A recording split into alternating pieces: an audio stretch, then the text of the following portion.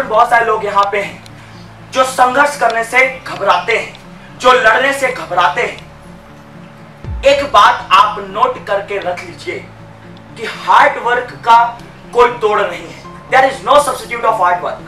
आपको संघर्ष करना पड़ेगा, आपको मेहनत करनी पड़ेगी, इसका कोई तोड़ नहीं है। मैं आपको एक कहानी बताना चाहूंगा। क्या होता है, आप सब तितली को जानते हैं, बटरफ्लाई को जानते हैं आप सब, ऐसा लो। जब तितली उड़ने की शुरुआत करती है, उसकी प्रक्रिया जो स्टार्टिंग की होती है बहुत ज्यादा खतरनाक होती है। माय डियर फ्रेंड, तितली अपने आप को कोकून नाम के एक जाले में, डिब्बे की तरह उस जाले में बंद कर लेती है। जब तितली निकलना शुरू करती है तो उस कोकून से लड़ती है, अपने पंख उसमें मारती है, संघर्ष करती है, हमला करती है, और जब जीतती है तब बाहर निकलती है। ऐसा ही एक बार एक तितली कर रही थी गार्डन के अंदर। माय डियर फ्रेंड, तितली लड़ रही थी, कोकून से फाइट कर रही थी, पंख लड़ा रही थी, शरीर मार रही थी, और वहां का जो माली था उसको देख रहा था कि तितली लड़ रही है, लड़ रही है, लड़ रही है, कोकून से बाहर निकलने की कोशिश कर रही है, और इसी बीच उसने एक छेद भी बना लिया है।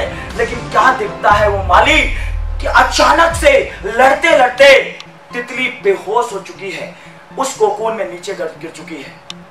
माय डियर फ्रेंड, उसको लगा कि मुझे इसकी मदद करनी चाहिए। उसके पास आया, कोकून के पास, और उस छेद को उसने कैंची से थोड़ा सा बड़ा कर दिया, काट करके।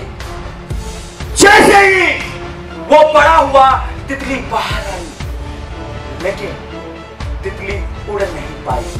तितली अपंग हो गई, अपंग हो गई, वो कभी उड़ नहीं पाई।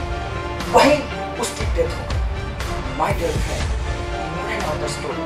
तितली को उड़ने की ताकत तब मिलती है जब वो पंख टकराती है कोकून से, उसका तरल पदार्थ उसके पंखों तक जाता है, जो उसके पंखों को मजबूत बनाता है। जब तितली निकली तो उसके सारे पार्ट फूले हुए थे, लेकिन पंख सूखे हुए थे। यकीन मानिए दोस्तों, जब तक आप जीवन में संघर्ष नहीं करेंगे तब तक आप आसमान में उड़ नहीं सकेंगे। दोस्तों, संघर्ष को आपको करना पड़ेगा।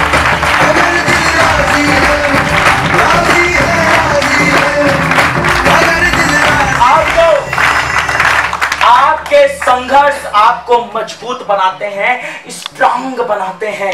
यदि आप स्ट्रांग बनने की चाहत नहीं रखते हैं तो कामयाबी आपको मिल ही नहीं सकती। माय डियर फ्रेंड, मैं आपको एक और स्टोरी बताना चाहूंगा।